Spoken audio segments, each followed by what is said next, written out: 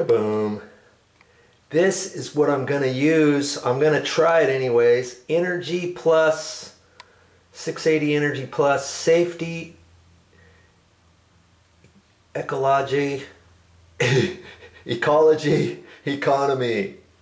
And I'm not sure exactly where she got this, but this gives you directions on all different kinds of things. It's non-hazardous, non-toxic, non-caustic, non-fuming, non-flammable, non-explosive, safe on plastics, rubber, vinyls, paints, fabrics, metals.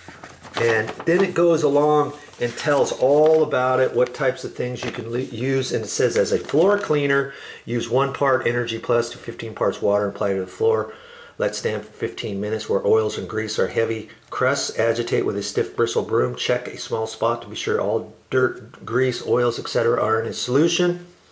Then rinse, mop, or squeege off. And this stuff, let me just tell you, super concentrate is a homogeneous blend of colloids, sequestrants, surfactants, and hyper-wetting agents that by a proprietary process of formulation and concentration become super active. Due to the incorporation of colloids, the cleaning action of the Energy Plus is to some extent related to the reaction of the atom in an atomic explosion. There is a ceaseless random movement of atoms taking place in the compound as well as in oils, grease, dirts, and soils after Energy Plus has penetrated them. Since the colloids are little known and even less understood by the general public, it is felt that at this point, a brief explanation of what they are and how they work is in order. Colloids are submicroscopic particles called micelles. These particles are electrically charged and repel each other in a ceaseless random movement.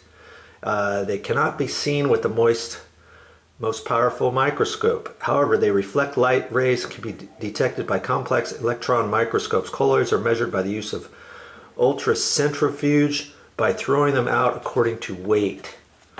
And it's pretty interesting. I'm hoping it's going to work, but if you can't get this exact product, 680 Energy Plus, the general purpose cleaner,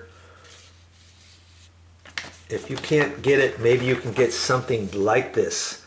How it works: solid soil particles are attracted to colloids, but what might be described as a magnetic force field. When the attraction of the colloids become greater than the force holding the solid soil particles together or to a surface, they are dispersed into individual particles that do not have the ability to redeposit. That is to say, when colloids penetrate into dirts, grease, oils, and other soils, they break them up into billions of individual particles that constantly repel each other, making it impossible for them to stick together or redeposit on a surface. The power of the colloid in cleaning compounds is amazing in the extremely wide range of jobs it will do without the undesirable side effects of other cleaners. Okay, so why did I read all that? Well, you might find a product that could possibly take off this oil substance of this mastic. Now they don't use this type of mastic anymore, okay? But years ago, this was the product that they used right here. And now we're gonna try to take it off.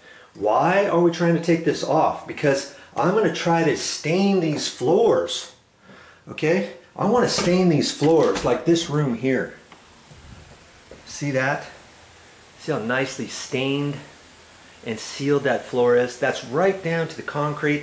Now that floor was a little bit different than this floor because this floor had tiles installed on it. This room was a room addition later on down the road. They poured the concrete. Then they installed carpet and carpet pad and tack strip. That was removed. The floors were cleaned. And then the sealer and the stain was installed and the sealer was applied. Okay, now I'm going to try to mimic that same look in here, and this black tar is in my way. Okay, so that's why I'm going to try to get it off before I do anything else. There's always different plans. This could be my plan A right now. I did have another plan A, and I'll talk to you about that in a minute, but I'm going to use that as a plan B now. And incidentally, when you get a bucket like this, how are you going to open it? I'll show you that in a second.